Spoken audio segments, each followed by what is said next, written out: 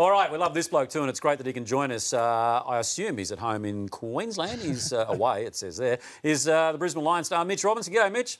G'day, boys. Thanks for having me. Good. What you set up there is pretty elaborate. What's all that about?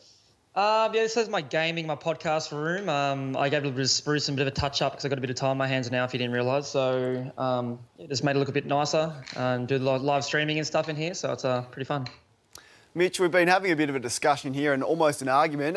Can I ask you how often you're kicking a footy, and if you are, who are you kicking with?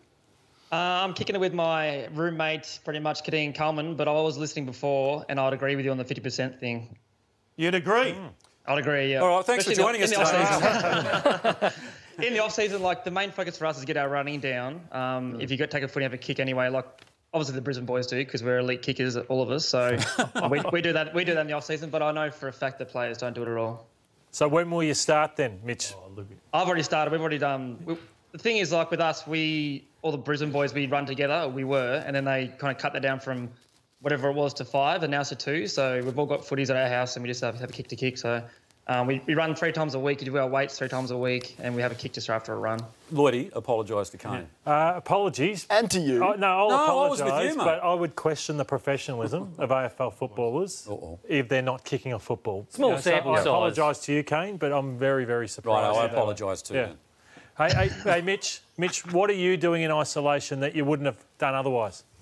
Getting some house things done. So obviously my partner keeps asking me to weed down the side of the house, take the rubbish to the tips. I've been doing a lot of house cleansing. That's the only thing that I wouldn't be doing, but everything else is pretty much standard.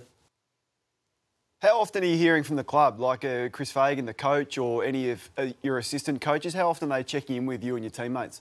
Yeah, so we've got a WhatsApp group set up, and we also have these pride groups where there's about 20 of us in there, including staff and coaches. So we jump on that and we do a bit of a Zoom call.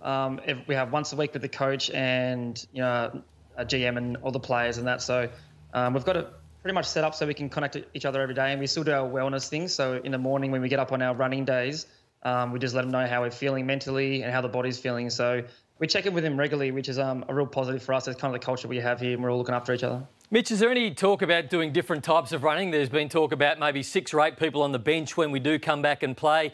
16 Ks went down to 12 Ks with 16-minute quarters. What sort of running are you doing? It's pretty much the same program we did the off-season because we're not 100% sure on what the rules will be when we come back.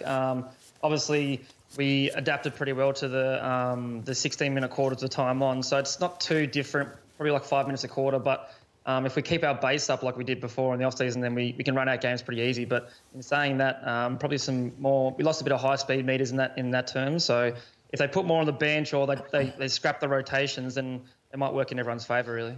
Mitch, I just want to show you this graphic here, and I know that you did see it, so let's refresh our memory. This was a list of footy's tough nuts. So if we can just get that up and have a look at this list there. Now, look, I think you'd be pretty hard-pressed to argue with any of that in terms of footy's tough nuts.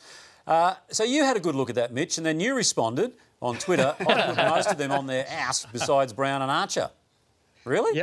Yep. No, I think I would. You've got to be confident in your own abilities, and I feel like I throw my body around a fair bit, and probably history shows that I can put some people on their ass, as I said. But obviously, it was a bit of a clickbait trying to reel some people in. I didn't even have any bait. I just threw it out there, and they just everyone bit. So I didn't expect Prosciutto to bite so hard. But what did he say? Well, you did get some bites, didn't you? Oh, what did he say? I did. Prosciutto said he highly doubts that, and then Hodge said challenge accepted. But I said, I'm in isolation, so I can't challenge you. Here's Lukey Hodge, challenge accepted. You'd be able to put him on his ass. But what about Mark Prosciutto? I doubt it, mate. Ooh, straight back to you.